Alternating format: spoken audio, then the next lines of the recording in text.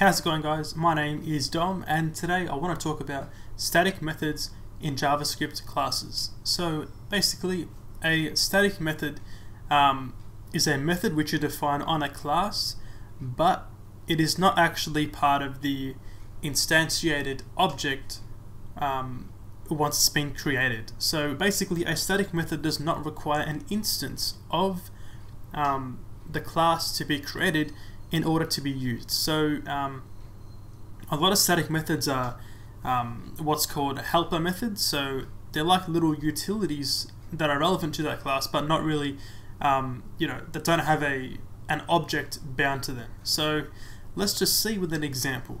I'm going to define a new class here, and we'll go with the standard square example. So a class of square, and for the constructor, let's just take in a width, and the width will be assigned as per usual to the width and height instance properties. Let's just say constructor, and we'll say this.width is equal to that width parameter, and this.height is also equal to that width parameter. So now we have a square class with a constructor. So now let's just create an instance of this square. So down here, let's create a new variable here and call this one square1 equal to a new square, passing in a width of, let's just say, 8. Okay, so now we have this square. So if I was to just console.log this square in the console, save this and refresh the browser, in the console we get obviously a square, width of 8 and height of 8. So now let's create a static method on this square class that's basically going to compare two square instances and then let us know if they're of equal width and height. So in here, let's define a static method.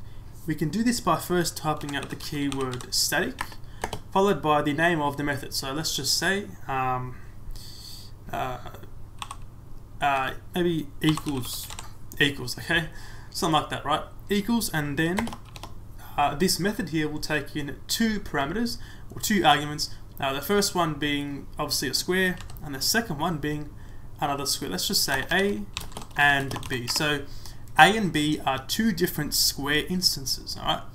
And the equals static method is going to check the width and height of these two squares and then give us the result if they are equal or not equal. So let's just return, then use the ternary operator. Let's just say return if a.width times a.height is equal to b.width times b.height, then return true. Actually, let's just return that. So now we're going to return the result of this expression or this comparison here if the area of the first square is equal to the area of the second square. Obviously just return that comparison result. So now this method should work. Let's test this out. I'm going to create another square here, square2, with a width and height of 9. So we have two different areas for these two squares. And then down here, I'm going to console.log the return value of this equals static method. And I actually call a static method, you call it directly on the actual square class itself and not on a square instance. Let's just type out square here and then dot equals, okay? And here we're going to pass in square number 1 and square number 2. Okay, so now if I was to save this and refresh the browser window, in the console we get false because here clearly the area of A is different to the area of B. If I was to make the area the same, make them both 8, okay, so 64 here and 64 here for the area, save and refresh this one, we get true. So we can see how we've used a static method here. Now this static method doesn't require an instance for it to work. It does in the regard of the actual parameters, but the actual method itself doesn't ever say this or this.area. So there's never any I guess referrals to the actual this keyword. Okay, so there's no instance binded to this static method. Probably a better example of this would be maybe a static method that will test whether or not a width and height is a valid square. So for a square to be valid, it needs to have an equal width and an equal height. Okay, so let's just create a new static method down here and call this one something like is valid, maybe is valid dimensions. Okay, this takes in a width and a height. So now this static method is technically relevant to the square class, so we're checking if a square is valid or a dimensions is valid based on the width and height. So if the width and height are the same, then it can be a valid square. Let's just return here. Let's just return the result of a condition.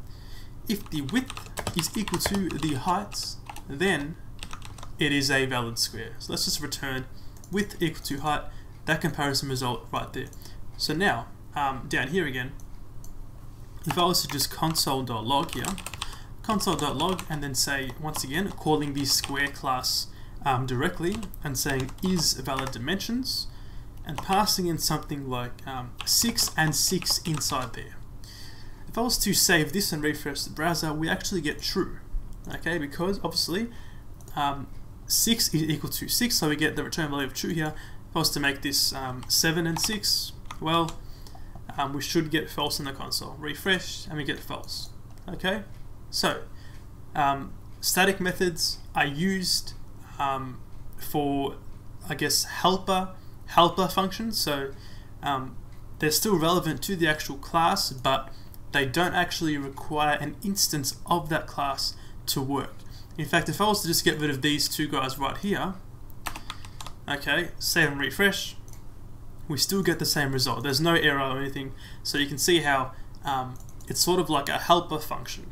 Alright, and that's how you can use static methods in classes in JavaScript. Thank you for watching, and I'll see you later.